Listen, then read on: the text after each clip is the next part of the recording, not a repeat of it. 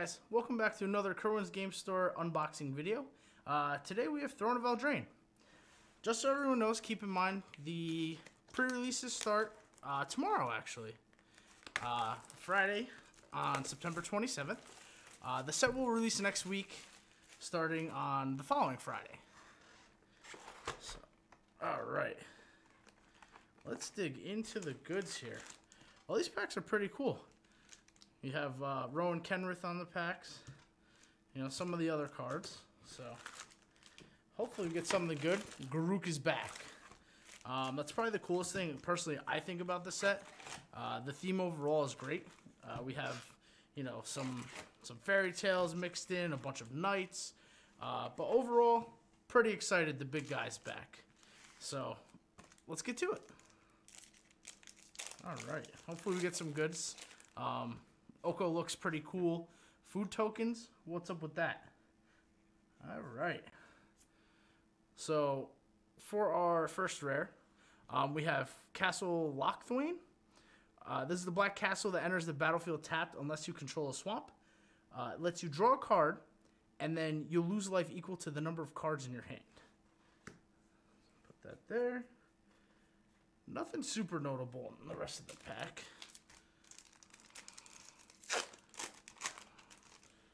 Alright. And these packs are packaged a little bit backwards if you notice. It goes the token, the land, foil, then the rares. Packaged like other master sets, other sets that are printed in Japan, things like that. Alright, so for the rare we have is Witch's Vengeance. Creatures of the creature type of your choice get -3/-3 until end of turn. I think this card's pretty solid. It works well, especially with the idea of the Knights deck floating around, things like that. Any sort of tribal type decks. Probably a pretty solid commander staple. You know, especially if you have someone in your play group that is playing tribal decks, things like elves. Ooh, we got a good one. Take a second to talk about this card. Mystic Sanctuary. The fact that you can fetch this land in eternal formats like Modern, Legacy, you can get it in Commander, things like that. This card is super, super, super good. So what it says is, it enters the battlefield tapped unless you control 3 or more islands. And then when it enters the battlefield, you can put an instant or sorcery from the graveyard on top of your library. Pretty solid, pretty good. Does a lot of work. I think this cycle of lands is pretty solid. It kind of, the fact that, you know, it's fetchable. It's pauper playable, which is big for some pauper players, things like that. Ooh, that's cool. So now we have On an Adventure. So adventure tokens. One of the questions floating around, especially here at Kerwin's, was, you know, are we going to have 2 separate exile piles? Like, how is this going to work? The fact that they made a token for this is pretty cool, so you can kind of differentiate what's going on. We'll take a quick look through the pack, and then we'll talk about the rare. Alright, so Vantress Gargoyle. Recently, there's been a lot of talk about this card, you know, how to make it broken, how to make it really good, really playable. I think it's sweet. It's a 2-mana 5/4 that flies. It's just a matter of where does it fit in, how does it slot. So we'll see what the future holds for this card.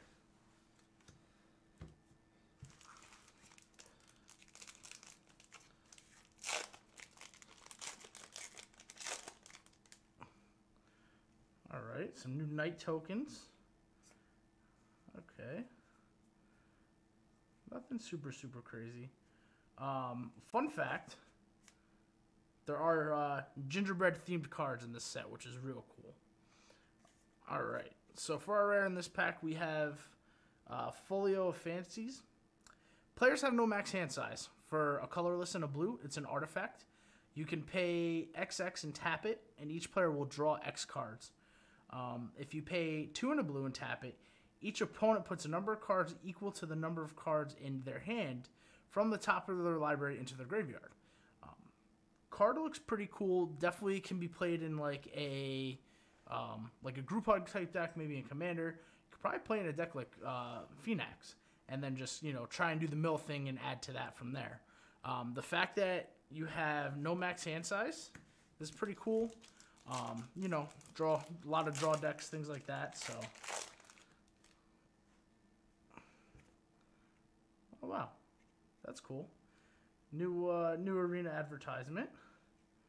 Oh yeah, this card is sweet. So for our rare, we have the Feasting Troll King. Trolls, pretty cool thing all around in terms of what they are and what they do to theme. If you're a fan of this type of fairy tales and, like, you know, creatures and things like that. It has Vigilance and Trample. It is a 7/6, so it's pretty large, but it's also mana cost wise very hard to cast. But if you sack 3 foods, you can return it from your graveyard to the battlefield, and you can only do it during your turn. So it kind of slows it down a little bit, but the fact that you can sack 3 foods and bring it back, so far I think people possibly are underestimating the food tokens and how they'll play out in Standard and things like that. The fact that you can sack food token to gain you life, you can sack it to a card like this and bring it back. It'll have more implications than what they look like they might have. Alright, let's get through here. Ooh, a full Lucky Clover. That's cool. Alright. Circle of Loyalty. This card. This is one of the legendary artifacts out of the set. It's 6 mana, it's 4 and 2 white, but it costs 1 less for each knight you control. This is a mythic. Creatures you control get +1/+1, and then you can, whenever you cast a legendary spell, you make a 2/2. You can pay 3 and a white and tap it to create a 2/2 with Vigilance. And the other token that comes on is also has Vigilance. This card, the fact alone that it costs less for each knight you control, so, you know, the creatures of that type, makes it fairly powerful, and you could probably play it fairly quickly. I don't know where this card sits so far, but it's definitely an awesome mythic to get.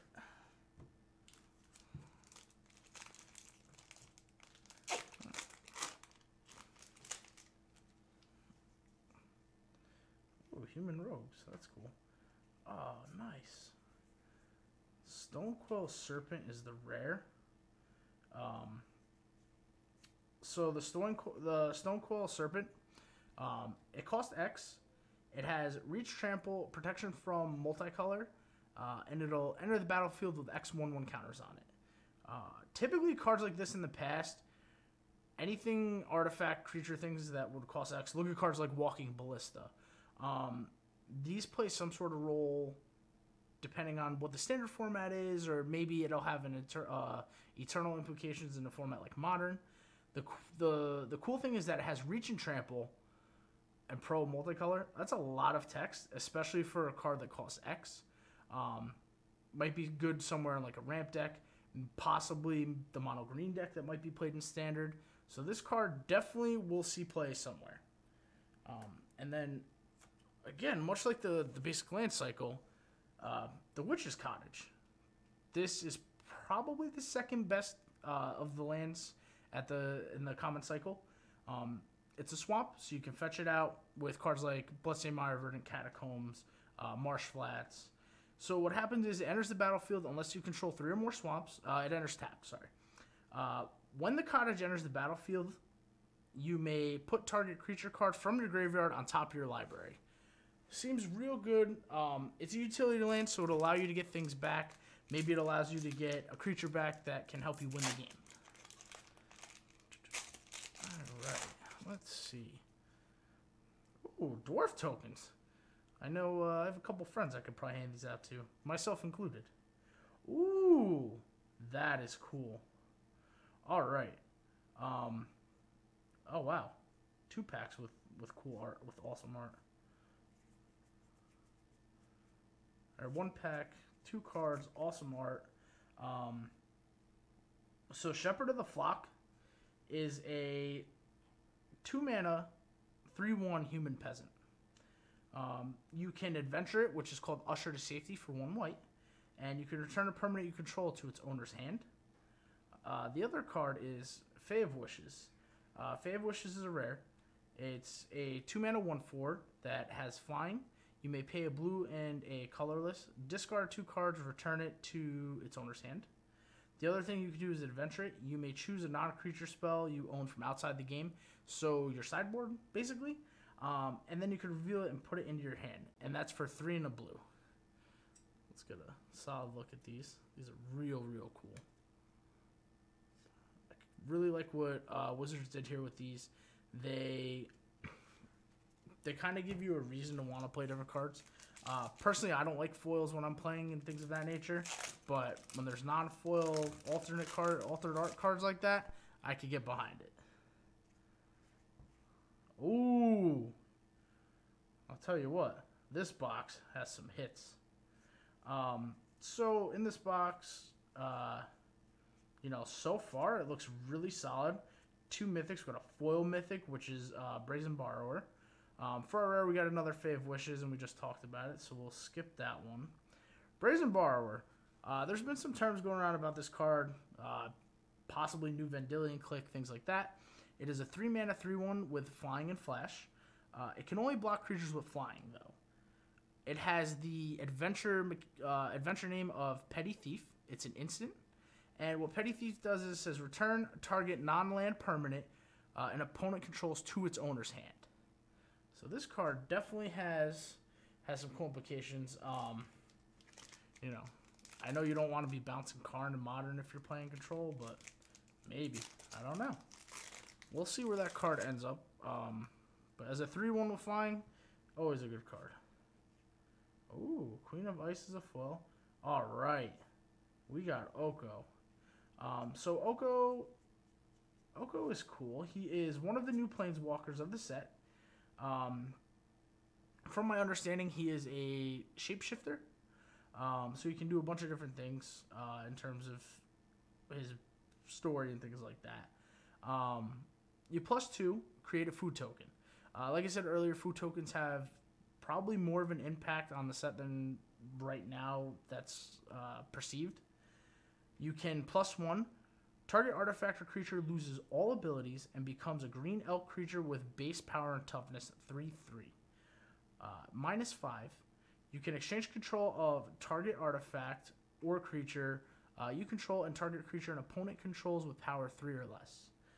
The best part about this card is that he is a 3-mana planeswalker with 4 loyalty. Time and time again, we've seen 3-mana planeswalkers get printed. They keep getting printed, and they keep doing a lot of very powerful things. Look at Teferi, for example. Teferi Time Raveler, 3-mana, basically just wins the game. So we'll see where Oko goes with this. For our rare here, we opened another mythic. We have a Brazen Borrower. So we got a foil and a non-foil Brazen Borrower. This box is pretty good. All right.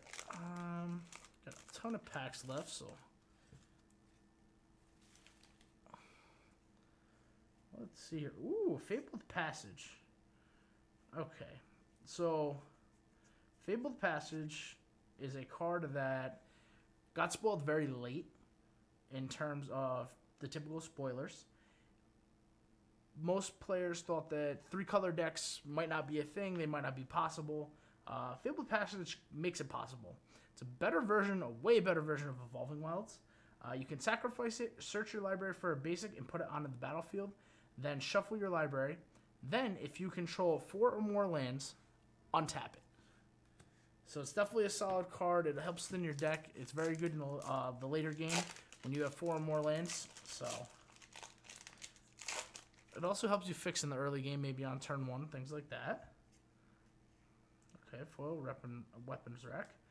Fires of Invention is our rare. Fires of Invention's an odd card. I know this has been talked about. At 4 mana, it kind of competes with cards like Experimental Frenzy. You can cast spells only during your turn, and you can cast no more than 2 spells. You may cast spells with converted mana cost less than or equal to the number of lands you control without paying their cost. So the card itself has a drawback, right?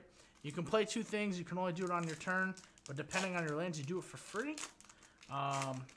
Seems like a fun card to play around with. Faceburrow Elders are rare. Ooh, Flaxen Intruder. So we have an Altered Art Flaxen Intruder. This card is cool if you've big fan of like Goldilocks, things like that. This is basically what it is, or what it looks like. It is a 1-mana 1/2 with Adventure. The adventure is called Welcome Home. It's 5 and 2 green, and you create 3 2/2 bears. Definitely sounds like Goldilocks and the 3 bears. And then its normal ability, if you play it as a creature, when it enters the battlefield, whenever Flaxen Intruder deals combat damage to a player, you may sacrifice it. When you do, destroy target artifact or enchantment.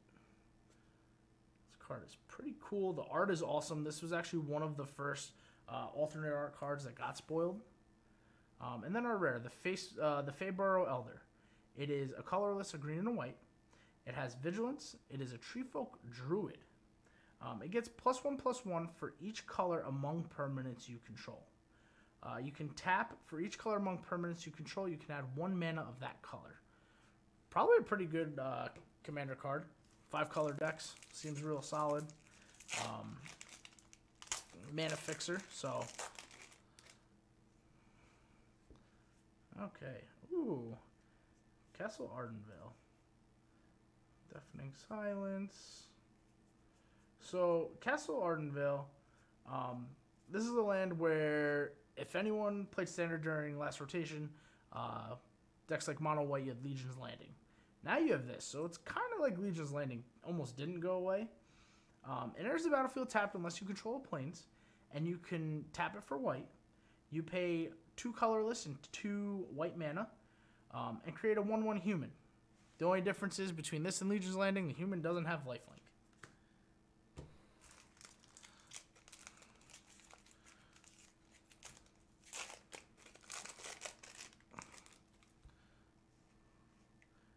Murderous Rider.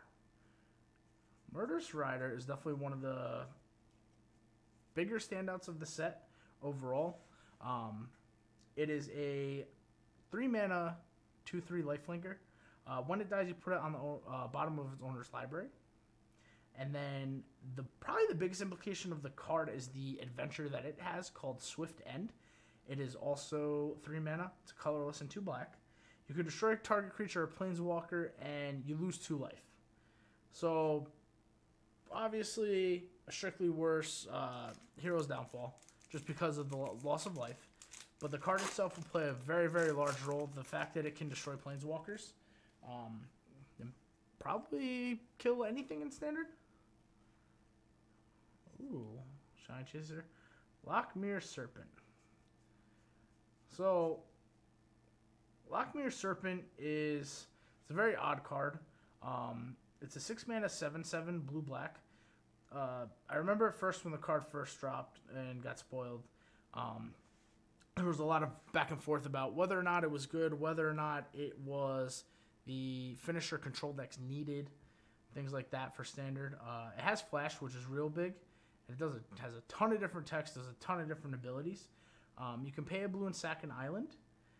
It cannot be blocked this turn. You can pay a black and sacrifice a swamp. You gain 1 life and you draw a card.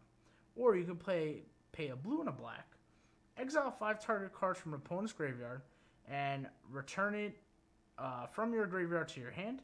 And you can activate this ability only time you can cast a sorcery. Card itself is real cool. I wonder if the card picks up in popularity.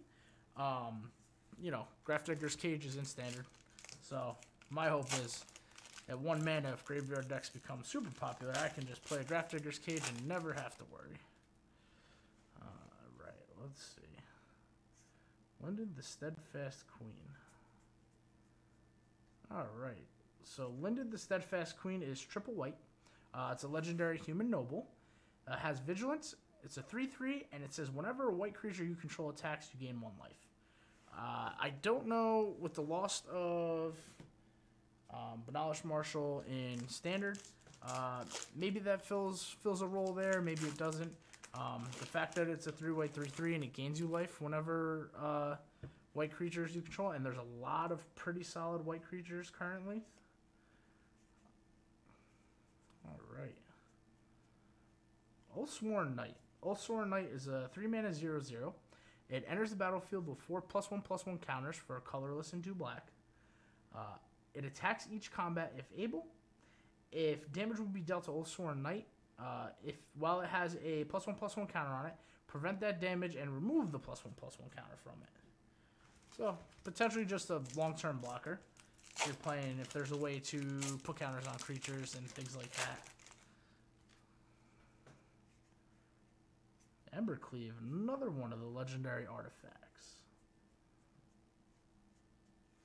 Well, this would be a really good draft pack. Mystic Sanctuary, a Witch's Courage. Wow. So Embercleave is 6 mana, 4 colorless, and 2 red. It has Flash. It is a legendary artifact equipment. This spell costs 1 less for each attacking creature you control. When it enters the battlefield, attach it to target creature you control. Equipped creature gets +1/+1, has double strike and trample. The normal equip cost is 3. So all of these of this cycle are mythics. The fact that, hey, if I have a go wide strategy, I attack with a bunch of smaller guys, tokens, things like that, and I can just play it for roughly free. Arnville Paladin. Okay, Mirror Maid. Alright, so our rare is Mirror Maid. It is a 3 mana, colorless, and 2 blue. It is an enchantment. When you may have Mirror Maid enter the battlefield as a copy of any artifact or enchantment on the battlefield. Alright. Not a bad card. Its enchantment probably plays a role somewhere in, my guess, Commander. Cards like that are usually pretty good, especially depending on your strategy when you have 2 of the same thing on board. Ooh, Castle Garenbridge. So Castle Garenbridge is our rare. I don't know what to make of this card exactly. I've seen a lot of things like it slides into Primeval Titan decks in Modern, things of that nature. It enters tapped unless you control a forest.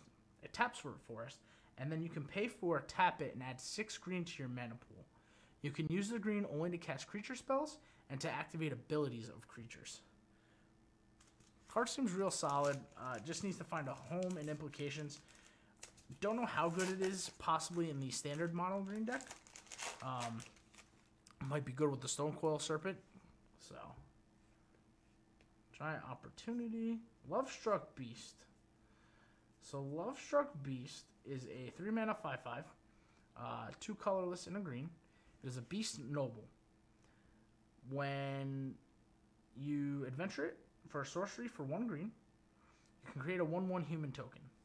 Lovestruck Beast cannot attack unless you control a 1/1 creature.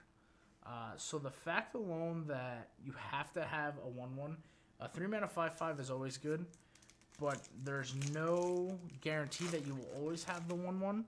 So if you can't, you basically just have a glorified blocker. Oh, here it is. Possibly the most talked about card in the set. Once Upon a Time. Once Upon a Time is a 2 mana green and a colorless instant card. If this spell is the first spell you've cast this game, you may cast it without paying its mana cost. Look at the top 5 cards of your library. You may reveal a creature or land from among them, put it into your hand, put the rest on the bottom of your library in a random order. The card itself, it's like an Ancient Stirrings, basically, for free. It's a better... it's just a good card. You play it for free. You can do it at your opponent's end step if they go first. The fact alone that it's free on the first time, each subsequent time you have to pay the 2 mana, but even at 2 mana to look at the top 5, you know, find a win condition, find another creature. Maybe you need a land to help you get there. So, the card's going to play a vital role in a lot of places. Wishclaw Talisman. Wishclaw Talisman is an artifact. It's a colorless and a black. It enters the battlefield with 3 wish counters on it. You can pay 1, tap it, remove a wish counter from Wishclaw Talisman, search your library for a card, put it into your hand, then shuffle your library. An opponent gains control of Wishclaw Talisman. Activate this ability only during your turn. So it says, hey, I'm going to remove a counter, find my thing, my win condition, or my combo piece. An opponent can get it, but I've probably already won the game. Okay, Black Lance Paragon. So Black Lance Paragon is a 2-mana 3/1. It's a colorless and a black. It's a human knight with flash. And when Black Lance Paragon enters the battlefield, a target knight gains Death Touch and Lifelink until end of turn. Definitely more of like a utility type of knight. Most of the knight lists that have kind of been floating around are black and white. If some splash the red, it's for sideboard pieces and things like that so far from what I've seen. So that might be a solid sideboard card. Alright. Happily Ever After. Happily Ever After is a 3-mana enchantment, 2 colorless and a white. It says, when it enters the battlefield, each player gains 5 life and draws a card. At the beginning of your upkeep, if there are 5 colors among permanents you control, there are 6 or more card types among permanents you control also, and or cards in your graveyard, and your life total is greater than or equal to your starting life total, you win the game. It's a lot of text. It's a lot of text on a card. Definitely has some... It's kind of like a fun card, I think, is what I want to say. Maybe it's a card you throw in a deck where you're playing 5 colors, you're playing all sorts of different permanents, you know, and you're just trying to be, hey, this is my win condition. That's kind of it. If it works, it works. Ooh, Piper of the Swarm. This is a solid commander card. So, Piper of the Swarm is a 2-mana colorless and black 1/3 human warlock. It says, rats you control have menace. Pay a colorless and a black to tap it. Create a 1/1 black rat. Pay 2 colorless, 2 black, tap it. Sack 3 rats, gain control of target creature. This card definitely fits the commander staple type thing, especially for the rats deck. Relentless Rats, that's a huge thing. Buy them now. KerwinsGameStore.com. And you know, you have other cards that fit the whole rat archetype. The fact that you can sack 3 and steal something from another player, you can make tokens with it, and it's only 2 mana. The sad part is it's not a legendary, so it can't be your commander. Ooh. Alright, Torben, Thane of Redfell. This card has been much talked about around the store. It is a colorless and 3 red, so it's a 4-mana 2/4. It is a Dwarf Noble. If a red source you control would deal damage to an opponent or a permanent an opponent controls, it deals that much +2 instead. Your shock steal 4 to creatures. Any of your other burn spells are +2. Things like that. The card itself, it's just insane. It's like, hey, I'm going to give everything I have +2. I'm going to swing. My 1/1s are dealing 3. This card, you know, it competes with the 4 slot in mono red and standard with Frenzy, depending on the style of deck you build. But that card definitely will play a role at some point in the standard format. Ooh, Foil Fires of Invention. Fervent Champion. Cool. So Fervent Champion is a human knight. It is a 1/1. Has first strike haste. When it attacks another target knight you control, gets +1/+0 until the end of turn. Equip abilities you activate that target Fervent Champion costs 3 less. So it's a solid 1 mana haster. The fact that it has First Strike is real good because it can beat through a lot of smaller creatures. If you have 2 of them, they can buff each other, which is nice because technically it's another creature or another knight. Whoa. All right, that's cool. There's mouse tokens. Escape to the Wilds. So Escape to the Wilds is 3 colorless, a red, and a green. And so sorcery. You exile the top 5 cards of your library. You may play cards exiled this way until the end of turn. You may also play an additional land. Seems like the type of card where if you're playing a super heavy ramp style of deck, you're just like, hey, I have a ton of mana. I'm going to basically play this for free, play my extra land, and then I'm just going to play a bunch of stuff that I exiled away. Sundering Stroke. Oh, that's cool. So Sundering Stroke is 7 mana. This card is, I don't know where it plays. Might cost too much right now. Maybe in the future it might be real good. Deals 7 damage divided as you choose among 1, 2, or 3 targets. If at least 7 red mana was spent to cast the spell, instead it deals 7 damage to each of those permanents and or players. Typically, you know, in standard we're losing Banefire for the red decks, which at one point in time was a sideboard card. Typically you wouldn't play it till you had 6 or 7 anyways, so this might just fit the role. The only difference between the two is that damage couldn't be prevented, but the fact that you can choose multiple targets for that could be a player. Alright, we're down the last few packs here. Giant Killer. Giant Killer is a cool card. I really like this card art. It's, you know, Jack and the Beanstalk looking. The giant's falling down. Giant Killer is 1 white. It's a human peasant. It's a 1/2. You can pay 1 and a colorless, tap it to tap target creature, or you can pay 2 and a colorless to chop down. Destroy target creature with power 4 or greater.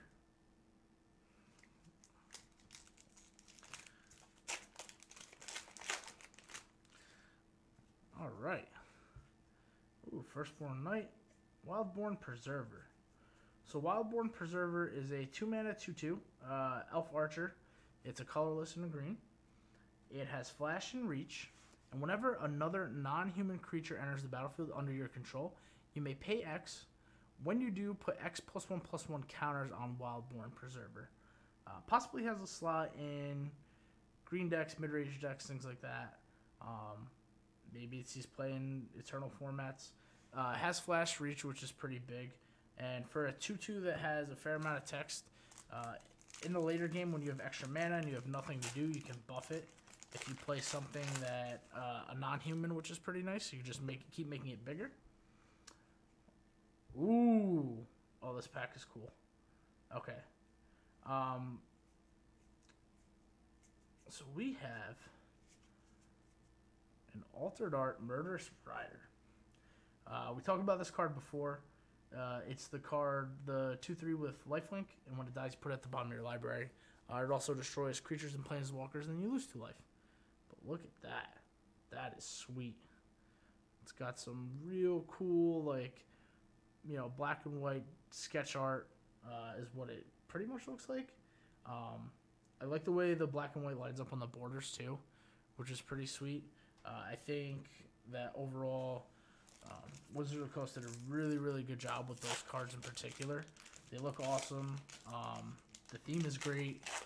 So it's just a matter of hopefully the gameplay is just as good, if not better.